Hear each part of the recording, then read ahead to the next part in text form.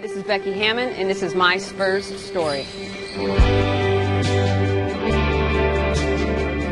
loved San Antonio ever since, I arrived. I started my career with the New York Liberty, and I got traded down to San Antonio in 2007. Basically stayed, made it my home.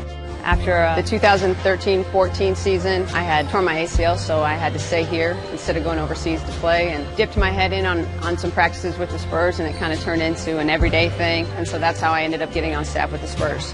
I think one thing that we always talk about is not skipping steps and doing your work. Pop always does a great job of balancing life and work and really instilling a bigger picture, being mindful of all the people that we can impact throughout the day. I've never seen a town and a community that gathers around just one sports team the way that San Antonio gathers around the Spurs, and I think it's a great relationship. But at the end of the day, it's about the fans, and it's about creating experiences for people.